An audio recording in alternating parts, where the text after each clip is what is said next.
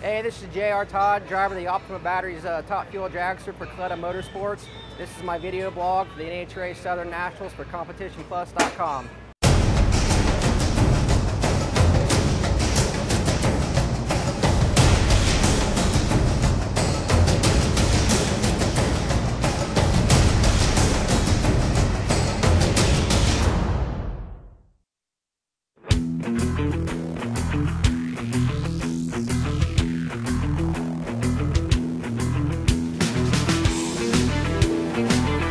And when I got the call from Connie Coletta, and he asked if I would come to Vegas and hop in his hot rod, I was blown away. I'm still kind of blown away, and this is our fourth race in, so it's one of those dream opportunities that I just couldn't pass up.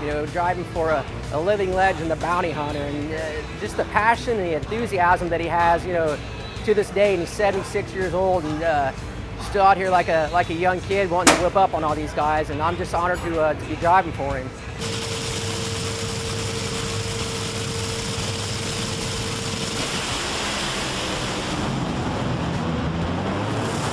That's a way to start it. Side by side, JR Todd 379 to the top of the heap.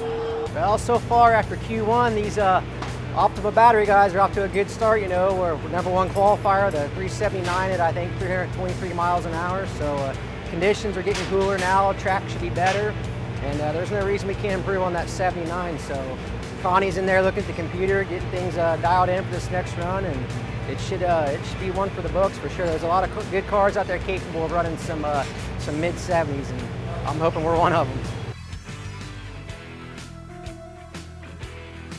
I mean, you never know with when they oil down the starting line that bad. I mean, that was a pretty good one. They had a lot of gold dust, which is rosin, to try and get the rubber to adhere to the track, and I think that was like a 30-minute wait, but it was well worth it. The safety safari, they did a heck of a job prepping the track.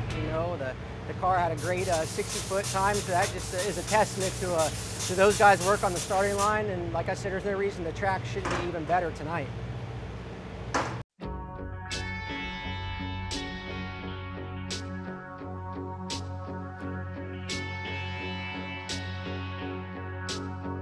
With these crazy weather conditions here at the Southern Nationals, it's amazingly cool here. Usually it's pretty hot, so the track was super good tonight, and air conditions were, there for some mid-70s. As you saw, 76 from Steve Torrance. So we were loaded up for bear and going for it. Then you have the accident with Antron. It looked like some parts breakage there at the finish line, and that's the ultimate worst place for something like that to happen. It looks like it took out the tire, and that takes out the wing, and then you're just hanging on from that point. And glad to see he walked away from that.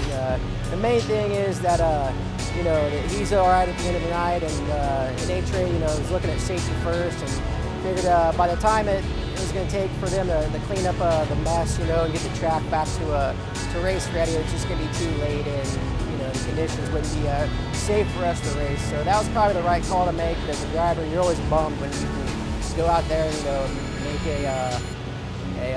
a quick run for sure. But I think we stayed #3 or #4. So we'll come back tomorrow and give it our best.